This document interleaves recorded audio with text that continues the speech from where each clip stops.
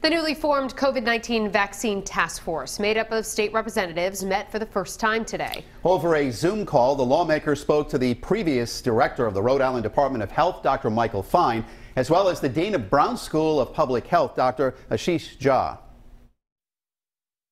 You did say that that all of the precautions have been taken in the development of the vaccine, and everything is safe and effective, and that you will demonstrate that because you will roll up your sleeve first.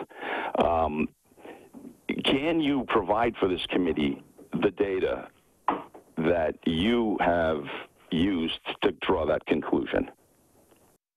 12 News reporter Sheena Losciuto spoke to Dr. Jha after the meeting and has the highlights. Sheena? Well, the meeting was basically a chance for the lawmakers to learn more straight from the experts. And a lot of the questions they had, you may be wondering the same thing. We want you to understand that we're going to make sure you get the vaccine, and we want you to feel safe about it. The House COVID-19 Vaccine Task Force met virtually Wednesday, as it appears the nation is closer and closer to a vaccine. Local lawmakers all working to find answers, like who should get it first and how will that work? Plus, the overarching question, will Rhode Islanders feel like they can trust a COVID-19 vaccine?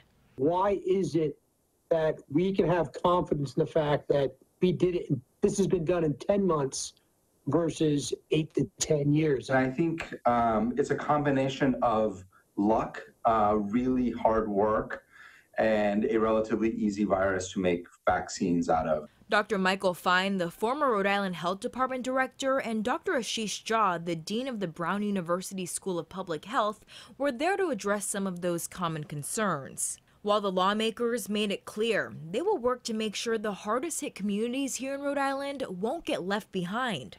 Talk about, again, to reiterate to the public about safety of the vaccine. And directly after the meeting, Dr. Jha spoke with 12 News about what Rhode Islanders should really know. Can you talk about that? Because I think that's something that people would be interested in knowing more about. Yeah, so it is physically impossible to get COVID from any of the vaccines that are being tested right now. Certainly the two vaccines that have finished their clinical trials, the Moderna and the Pfizer vaccines, they don't have any of the COVID virus in it. You can't get COVID from it.